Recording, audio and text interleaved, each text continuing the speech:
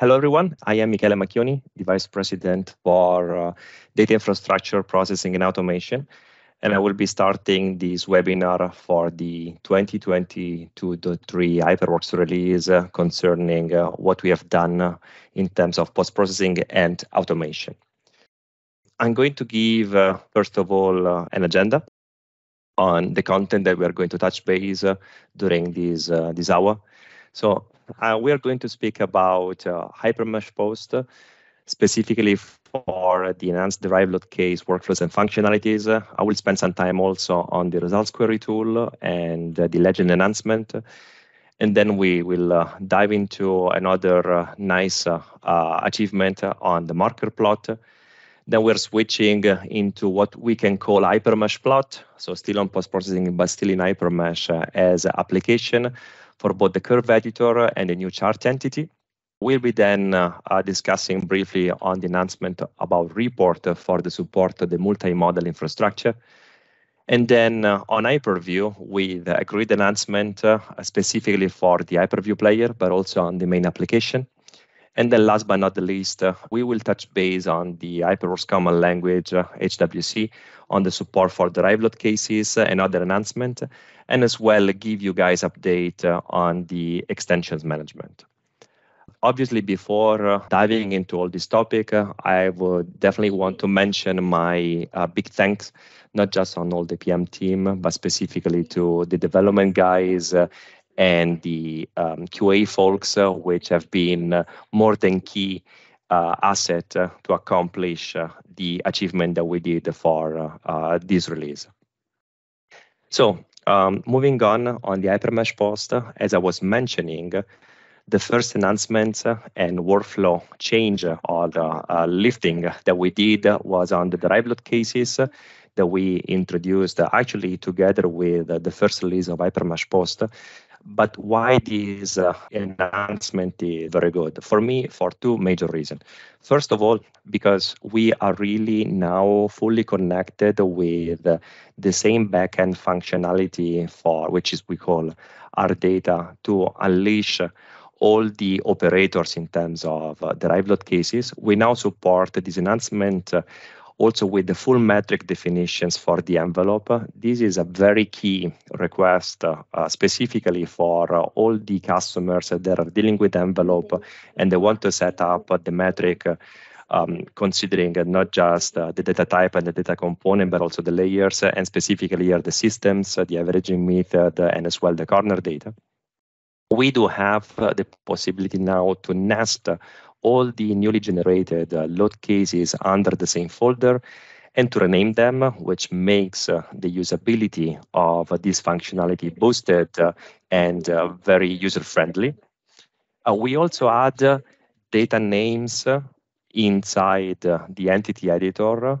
These are not editable, but they are available for the users to review the content of either the LSPs or the envelope that have been generated. And we have introduced a new data type capability, which is the envelope trace. For those that have been using the derived load case workflow within HyperMesh Post, we know that specifically for envelope, we do create the metric because we want to return all the quantities which have been found based on the load case distribution.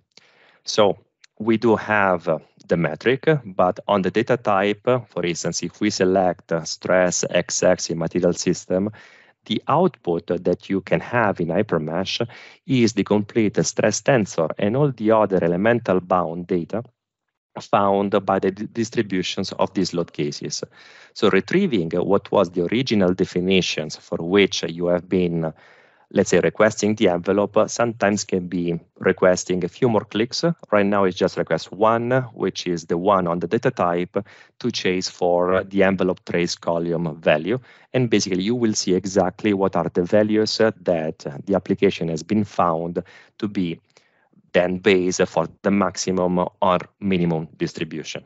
Okay, so this is a great enhancement, and I think this will boost the usability and the capabilities in the offering of this functionality. Moving on, we also made some very good enhancement on the results query tools. Two are directly exposed from the GUI. Is we had the possibility to change the output options also into the scientific format. Another small request, but I believe important, was to have the header file, so the list of all the load cases available, not print out. And then we see that this has been introduced in the new preference file under the post tab. And through the XML definition, we do now have the possibility to overwrite globally and locally the settings. We do support now the XML definitions also to output the tensor data on global and user-defined system, also by using this called projected system. So basically projecting the tensor quantities from a global or, let's say, user-defined system into the plane of the shells.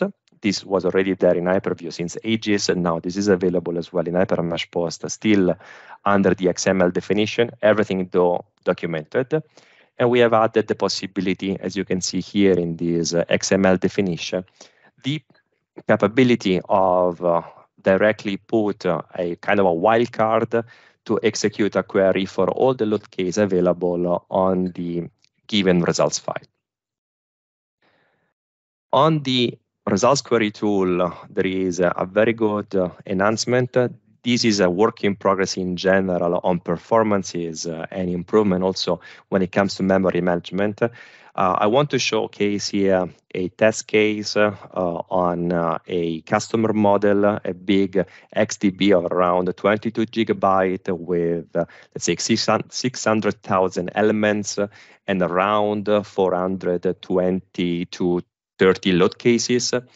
On the startup on a machine, we were around 14 gig.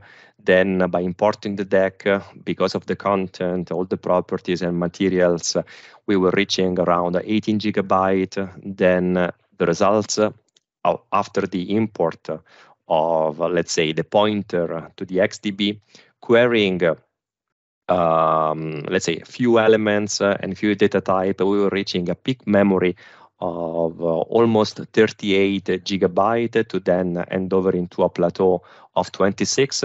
And you can imagine that if you had a machine with, let's say, namely 32 gigabyte, this was leading to crash. And obviously, nobody wants to have the machine crashing.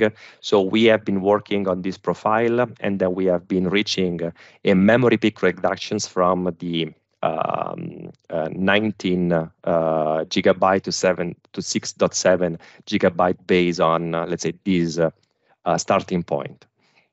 And optionally, the memory release from the hard data backend, which I always mention, is done at the end of the query. We do have a clean results memory cache in the preferences. And as I mentioned, this is a running project on keep on improving all the performances and memory management. Another important update, as you know, in the previous release, we have been focusing on adding the legend as an entity in HyperMesh, namely the numeric legend for contour, vector, and tensor. We now are extending the support to the category legend for the contour plot to showcase the following category for the following contour plots. One, which was heavily requested, is the max layer and the min layer.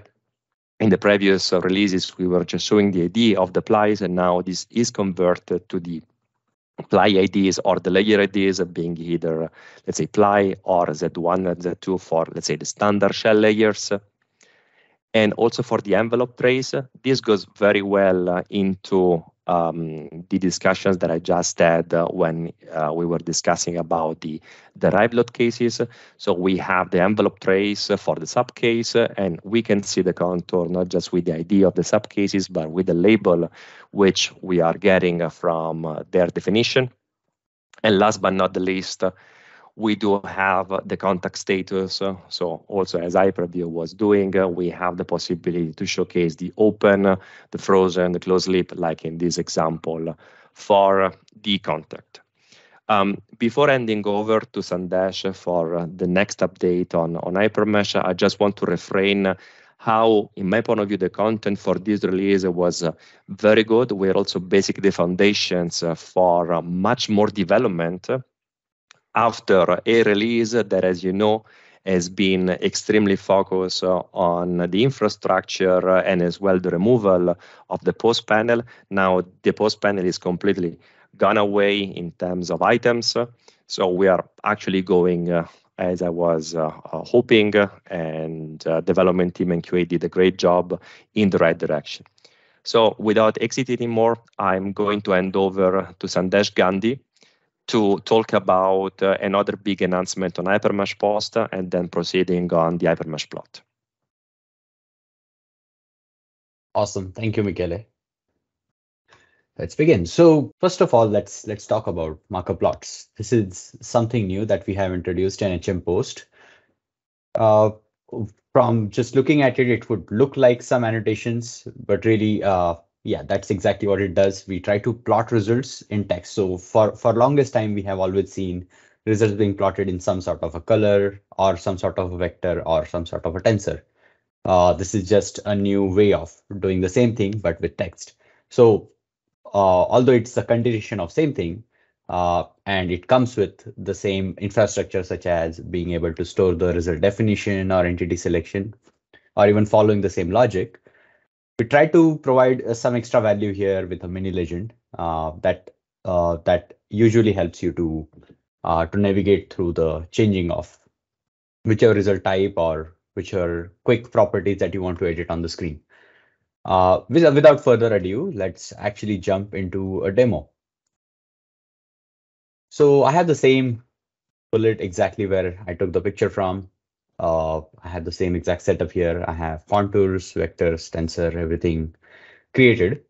We have added this new entry right here. I can say marker plot. This marker plot now has the ability to now, first of all, ask you about the result definition. I'll go ahead, create something. Let's say I stick with the displacement and I select a few nodes. Once I do that, and even going with the default settings, when I hit plot, now this is going to create a quick annotation right here. At the same time, because it is telling me the entity ID and the value on it, it's also telling me somewhere here that, okay, what exactly have you plotted on the screen? So if you change the result definition, obviously this will follow whatever you're talking about. You can always change the color of this right from here, or you could be saying, hey, I want to edit this plot and do something else with that. Perfectly fine. There are some basic settings that are available. You could change this from multi-line to single line, or you could say, I'm not interested in the entity ID, so let's just stick with the value. It kind of reduces the length of it, and when you have lot of nodes on the screen, probably that will help. Actually, a lot of markers on the screen, that might help. So we just created one definition, and that's how you see it already in the browser. And you also saw that because it's being stored as a proper definition here, I can also retrieve it from the browser. A lot of time what happens is, well, I have stress results on the screen, I have displacement, but eventually I want the stress result with all the variations that I have done here as a marker plot as well. So there is an easy trick to it. You right click on this and there is an option to create marker plot. You click that and it copies all the settings from your stress definition or whichever contour definition you have, and it will then continue the logic on the same line. So then I'll select perhaps again the same element, perhaps another element, hit OK and hit plot. So now it will switch to the new plot. So far so good. Obviously, just following the same logic as contour, vector, and tensor. Just like how you can keep only one contour type on the screen at a time, you can also keep only one marker type on the screen at a time. So that's a given rule of thumb that we are trying to follow. Obviously, you can overlap this with any other plot types or as many plot types as you want, and it will continue to do its job. This looks pretty exciting because it kind of gives you the first level of annotation. Somewhere along the lines, it might remind you of measurements that we had in HyperView, but from infrastructure or GUI perspective, it does differ a little bit, but we have definitely taken some inspiration from around. So that's about markup plots and also about HM post in general. Let's quickly switch to HM plot now. This is the first time we are talking about this topic. HM plot really essentially means having the plotting ability in Hypermesh. It has existed for a while. It always existed there in the form of curvator. To be very honest, this is not exactly a post-processing topic under double quotes, but just making sure that it reaches the audience, I'll repeat what also OptiStruct interface and Dyna interface webinars are going to talk about. So first of all, Curvator in Hypermesh is now going to use new infrastructure. We have been talking about it. We have been trying to get the hypergraph technology as a plotting module and use that behind the scene for Curvator. There are multiple objectives for that. First of all, the modernization of things, but secondly, very basic or very important user problems. We wanted to introduce the functionalities to import from CSV files or export to CSV files, which seems like a very obvious use case or obvious function for anybody to do from here. There were also some limitations put by the previous technology that we could only copy so much content from a given Excel file out there. That's not the case anymore. You can always copy as much as you want. We have added a new search and filter technology. So you can either filter out the curves with your criteria or just search a very specific thing.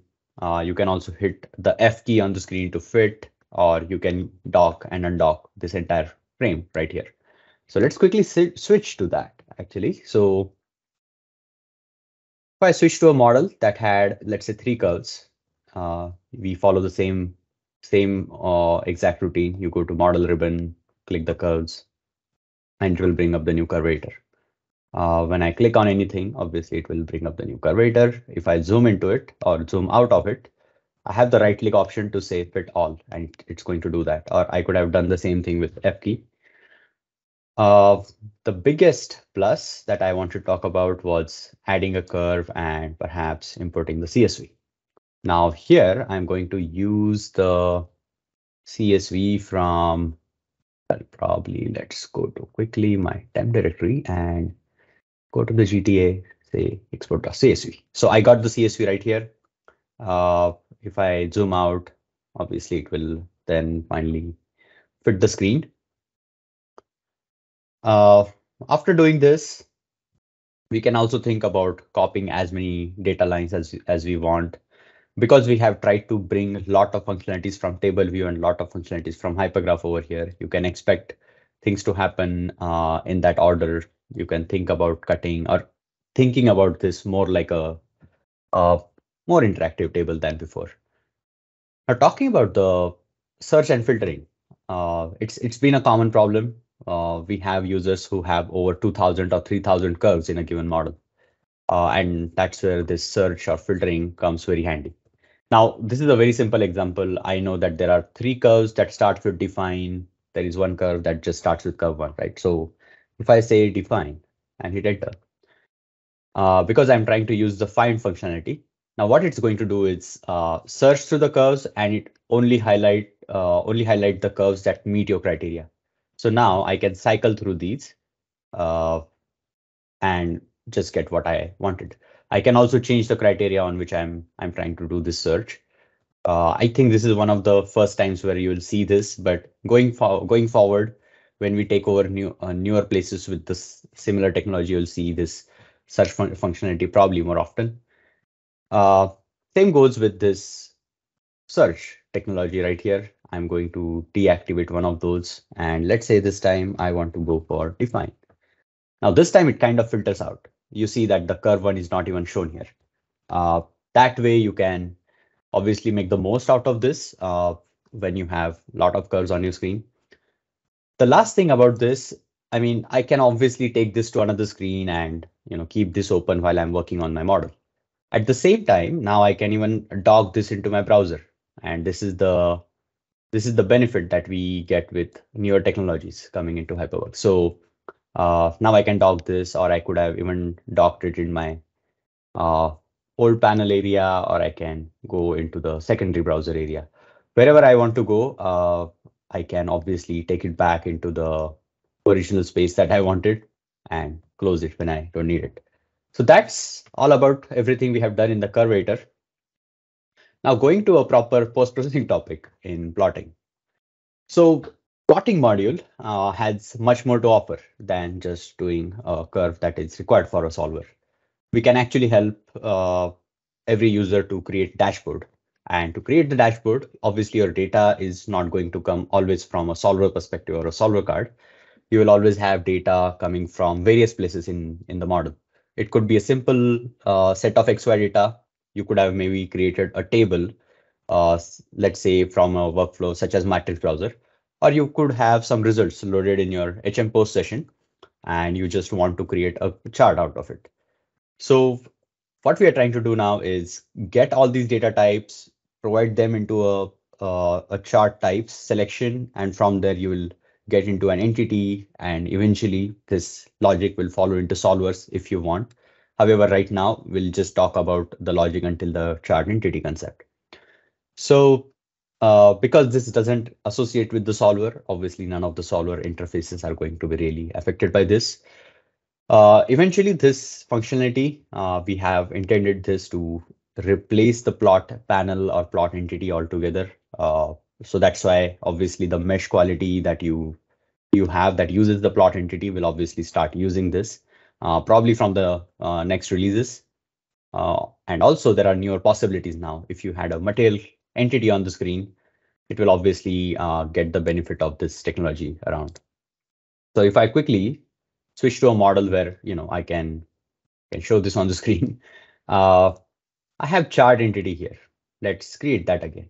If I were to create it, I just have to go to the browser, say line chart, and line chart is the only type we have introduced so far. That's why it gives only one selection. And this is where it asks for a source. So if I click this, it's going to ask in a table, what are the values I wanted?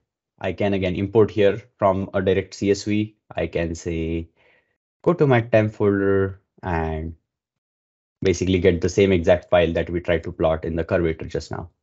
And when I say right click review, it's going to plot the same exact curve. Again, same exact functionality. I can zoom out, say fit all, does the same exact thing. I can even select the curve over here and say values. And now it will show me which values I just plotted. Now let's maybe try something else. Instead of direct input, what if I had a table already created in the matrix browser? So let's say I have 5 elements here selected. I have calculated some stress result using some values that I found in the model. Let's go ahead and actually use that table. All it needs is actually some table to be registered over here. So whether it is coming from matrix browser or elsewhere, it doesn't really matter. Now I have selected the table that I just created. I'm going to select the functions on X and Y axis. I'm going to say, okay, calculated stress and hit review. When I do that, obviously it will come up with a preview. So again, it does the same job. If I ask for values, it will show me the values that I was looking for, and that way it can do its job.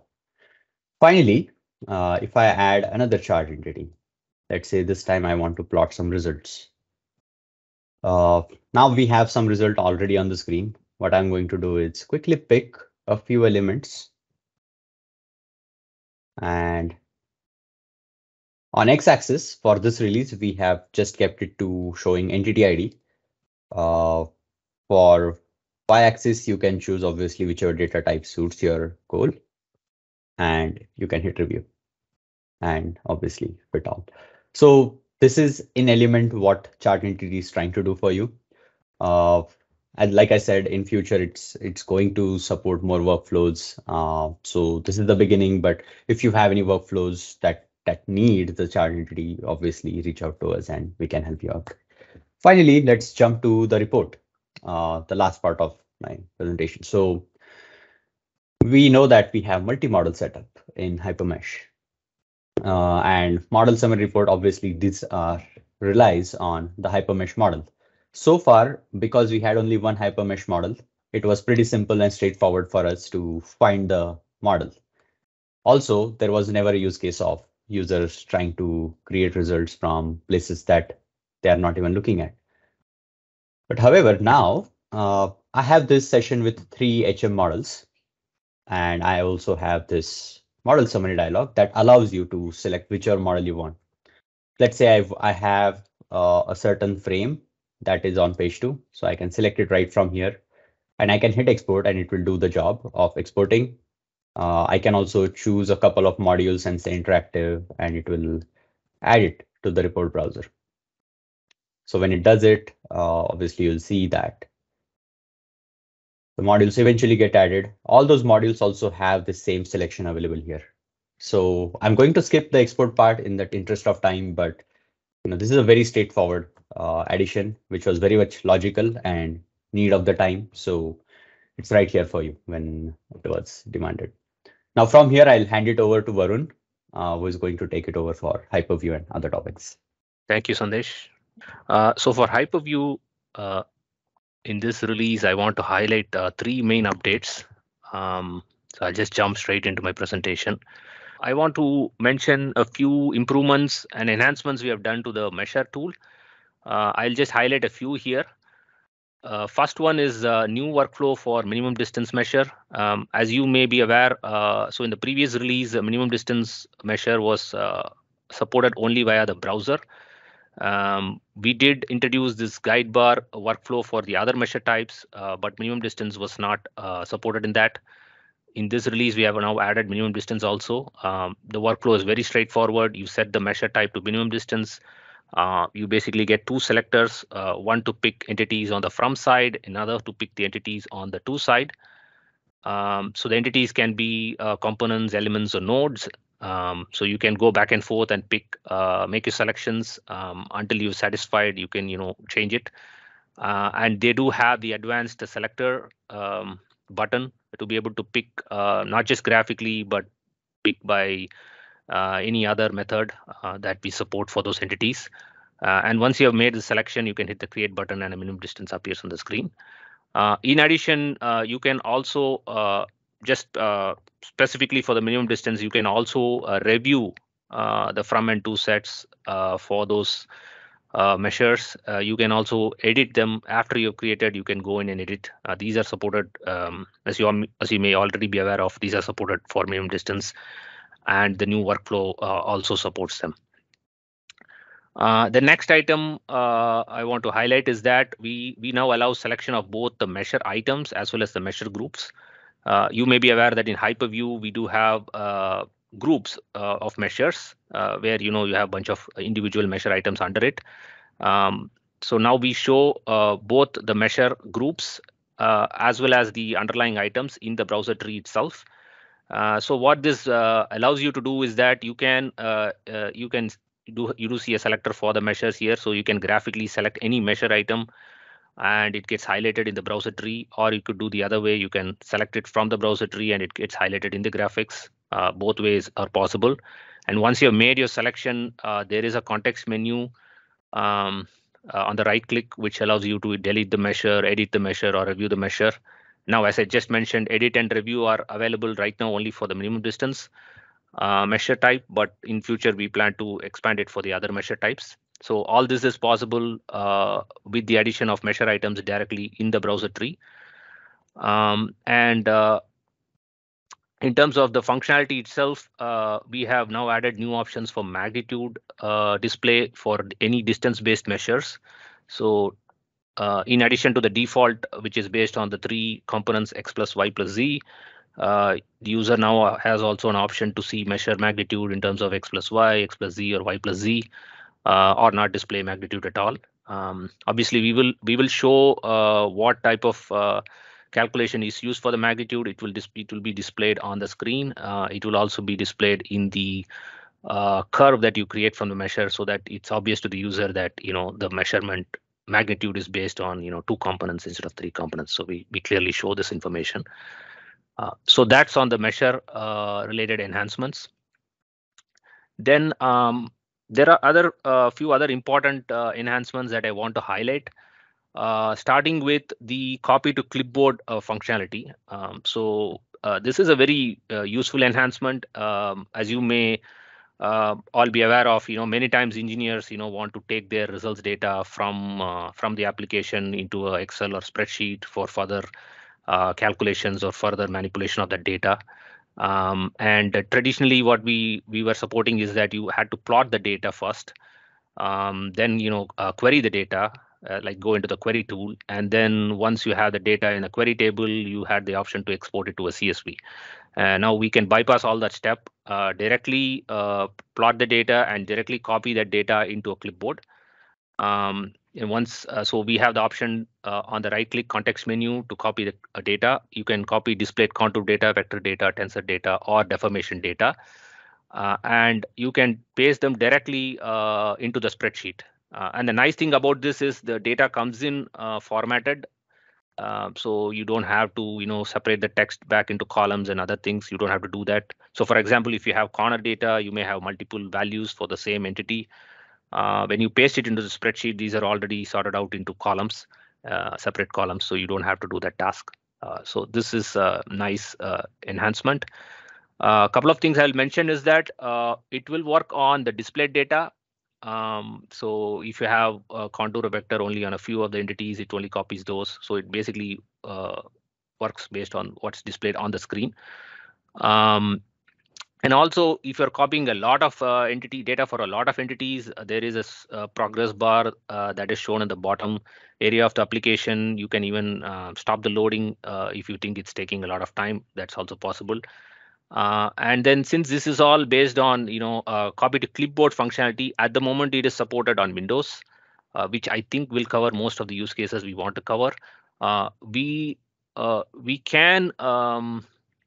can copy the data on Linux, but right now there is a limitation with respect to pasting the data. So we are working on that. Probably in the next release we might support on Linux as well. Moving on to other enhancements, I want to mention we are supporting now part sets in Hyperview. Previously, we were supporting part data in the form of part assemblies or parts, which we were showing in the browser main view.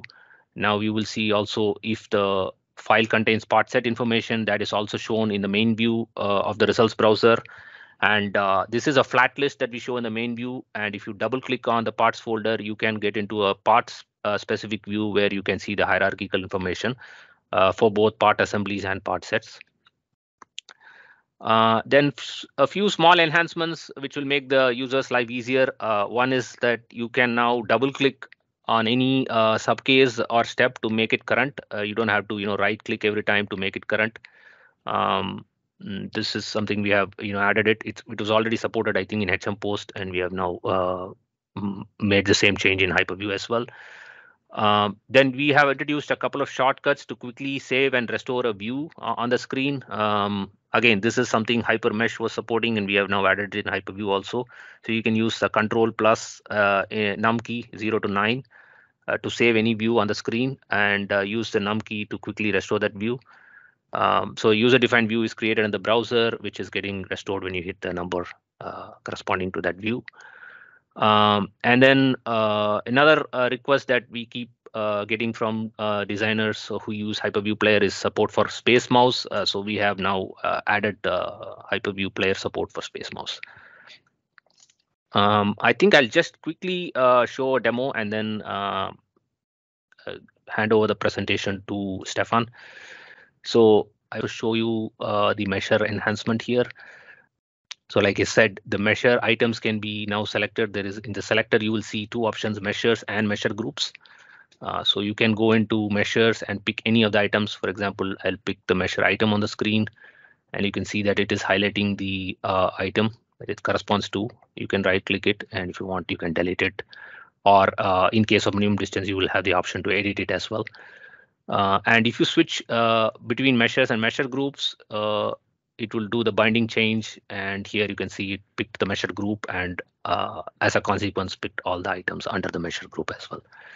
So that's on the measure enhancement side. And for the copy to clipboard, I have plotted some tensors here, stress tensors here. So simply, right click on the screen, you have a copy to clipboard option.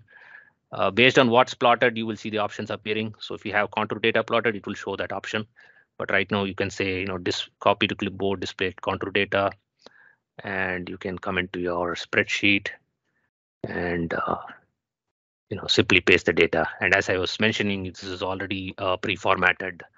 And we have some default data that we are displaying for that for that plot type, which makes the most sense. We do plan to do a few more enhancements in the next releases. I think that covered what I wanted to show.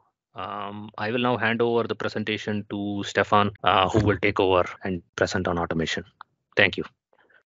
Thanks. Okay, I demo now the news in automation in 2022.3. So a big improvement has been done in HWC for command recording with the derived load case support.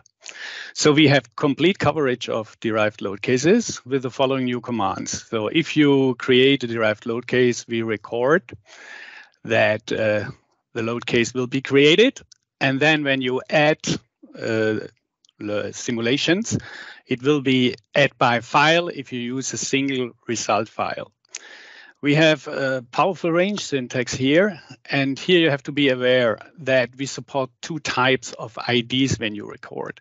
So the first is we support the subcase ID, which comes from the result file from the solver basically here. But you can also use, this is LO, so if you create a subcase, this is what you get recorded.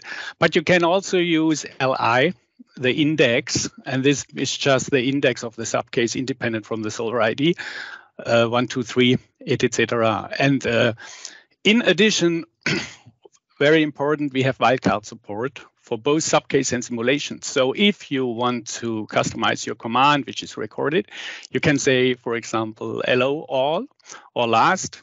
And here for this, what I demo here is we go create a derived load case over all subcases and have the last 3 simulations per subcase. So very powerful tool.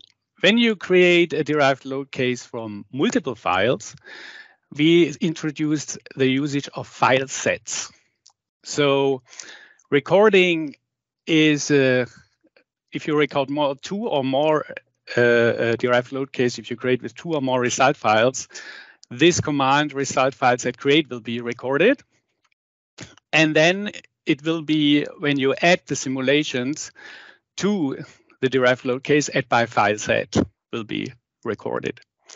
So file set can be created in 2 ways. So if you record, I have 2 result files here, then it will be by file lists. So add by file, comma, separated file lists. And here you see the load for true or false. By default, it's false, what will be recorded. And so that the data is not loaded when you create the set. But you can also, during the creation of the set, that all the data is already loaded in memory. You can customize this. And then the second one is you can create the file set add by directory. In this way, this you have to type with IntelliSense, you get interactive help. You can define a root directory and a search string, and then all the files will be in this directory will be searched. If you have a recursive search true, then all the subdirectories will also be searched for this file. I have a quick live demo of this one. So let's quickly show here the first one. So the derived load case will be created, then it will be set to type envelope, and then add by file with the result file here. It's from the first load case all simulations, and then the subcase will be made active. When I file this one up, the session is loaded, and you will see the derived load case is created with all the 11 simulations of load case 1. The next quick is I use a file set. So this one is created manually. I create the file set, fs1, and then add by directory. This has the result directory, the search H3D, and file recursive search true. And then I create the envelope, the derived load case, it's set to type envelope, and then add by file set. And this one goes to the first subcase in all these files and has the last 3 of these. And then the subcase, the derived load case is made active. I fire up this demo. So you see, I got here the derived load case created. And when I go there and show the files in the derived load case view, you see all the 4 files found, which are here in this, DOE1, DOE2. This was the file which will be searched. So very effective to, if you want to create a derived load case of 100 of load cases and etc. So highly effective way to produce. Where is this one? Okay, the next thing I want to show is the animate once. So it always came up that people want to animate a selection of a window or page once to make sure that curves, measure curves, legends, etc. are up to date. For this one, and then they want that the previous time steps are restored so that they don't change, nothing should change in the session. So for this one, we introduced the following commands: HWD page animate once, and for an HWD window animate once. Be sure that is not recorded. And for this also we have the range syntax, so you can say current page, current window, active, or a given range of this. I do a quick live demo. So I do my demos always with so I load the demo file, and then if you see here, I want to have only the active window. This goes pretty fast, I think, for Teams. So you see it, and when I want to do it, for example, for all pages, I can, it just changes the pages, and then you see that the whole session is updated. If you see here,